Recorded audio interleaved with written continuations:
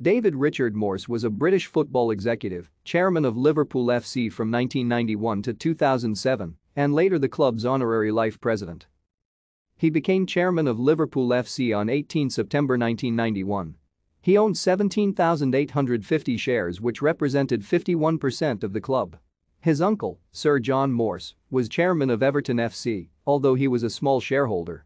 John Morse created Littlewoods and made the Morse family one of the wealthiest in the UK.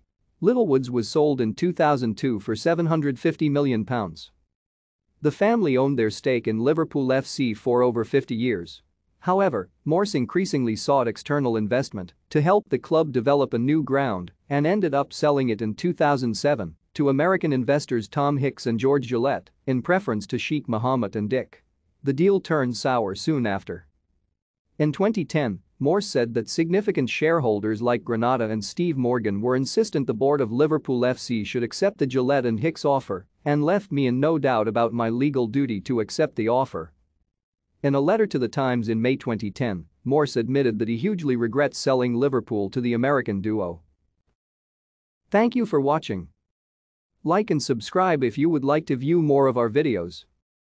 Have a nice day.